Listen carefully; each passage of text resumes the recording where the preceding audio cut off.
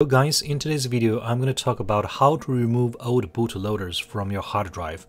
So when you install Linux operating system, you do some distro hopping. You try this version, then try this distro, you switch to another distro. Even if you have formatted your hard drive, chances are the bootloader is still on your hard drive. So what is the bootloader? So the bootloader is basically a small piece of program that points to the operating system. So when your computer boots, UEFI, the Unified Extensible Firmware Interface. This program for modern computers, old computers, they use BIOS. The UEFI, all the modern computers use UEFI.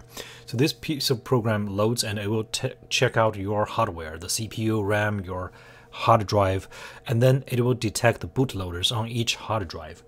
And if it finds a bootloader, it will list on your UEFI screen, like a boot order. First Windows 10, next Ubuntu, third one is say Arch Linux, whatever, depending on how many operating systems are installed.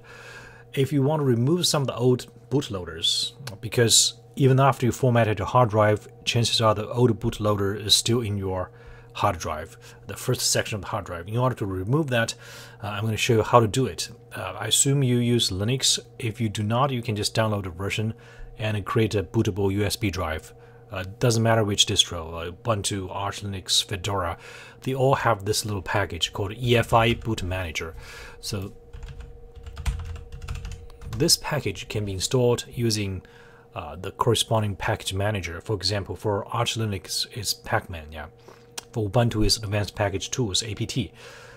For Fedora it's DNF. So install this guy using your package manager for the distro, and then you can see which Efi Boot Manager. You can see it's installed here. Then you first check how many items, how many bootloaders you have. Sudo Efi Boot Manager. You need your password. So you can see here there are 3 bootloaders. 0001 is Ubuntu, 002 is Arch, 0004 is Windows 10.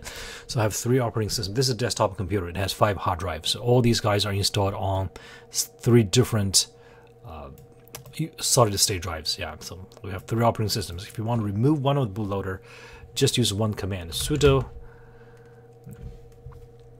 super user. You have to do it as super user. Efi Boot Manager, lowercase b, and you can say 0004 and uppercase B.